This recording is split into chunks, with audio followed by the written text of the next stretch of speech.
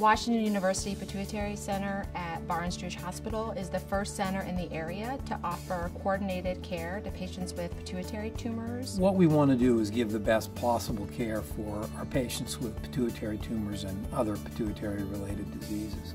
We think the way to do that is to have the best technology, to have a team that is multidisciplinary, based on a patient-centered approach to providing them exactly the care they need. The multidisciplinary nature of the Pituitary Center is critical for patient care and improves the success of how patients do because it allows seamless coordination among different disciplines for what are often very, very complex problems. Here at the Pituitary Center, we do anywhere from 120 to 140 surgical cases per year, and that does not include patients we also see that we manage conservatively or with medications or with other techniques such as gamma knife radiosurgery, fractionated radiotherapy, or proton beam.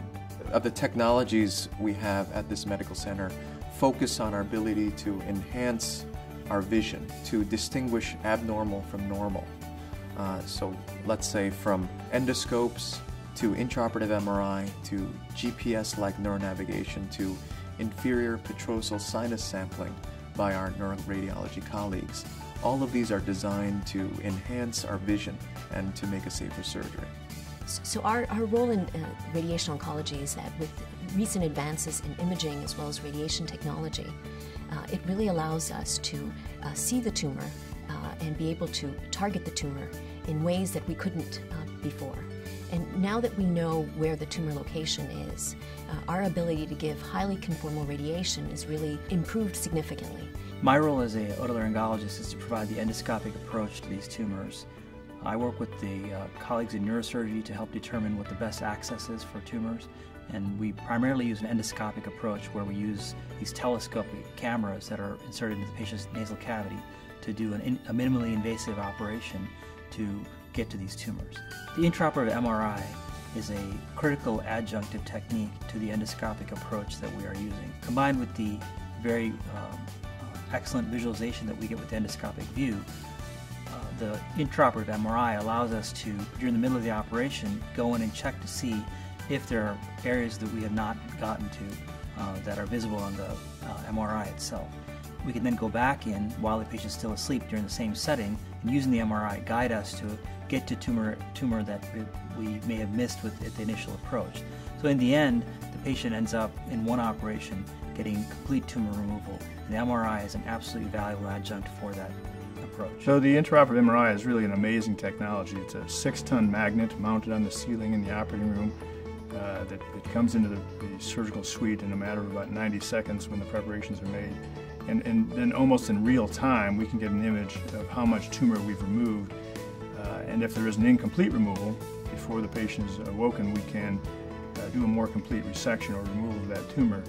And that, in effect, potentially reduces the number of additional surgeries the patients may need, additional medical treatments they may need, and potentially might diminish or eliminate the need for radiation or other treatments for pituitary or other tumors.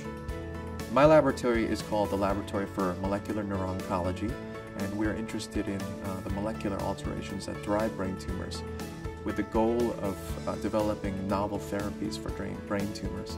So if we can identify the molecular underpinnings of these pituitary adenomas, then we could begin to develop targeted therapies, small molecule inhibitors that specifically go after these tumor cells. Research is important to the Pituitary Center because it enables us to find better biomarkers for aggressive tumors, number one, and number two, it will allow us to tailor therapies for individual patients based on their mutational status in the future.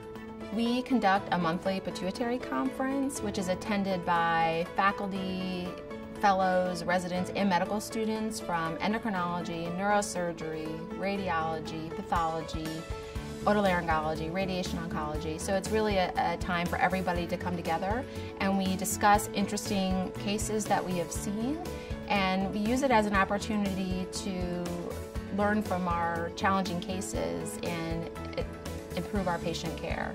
When they did the MRI, they discovered that I had a pituitary adenoma.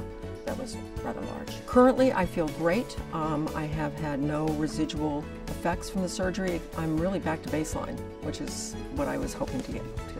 Dr. Silverstein was my endocrinologist, and she was wonderful, and she came to see me often in the hospital. I'm very grateful to Washington University physicians, to Dr. Kim, to everyone with whom I've dealt at WashU. And so, in essence, yes, they saved my life, and of course I'm grateful for that.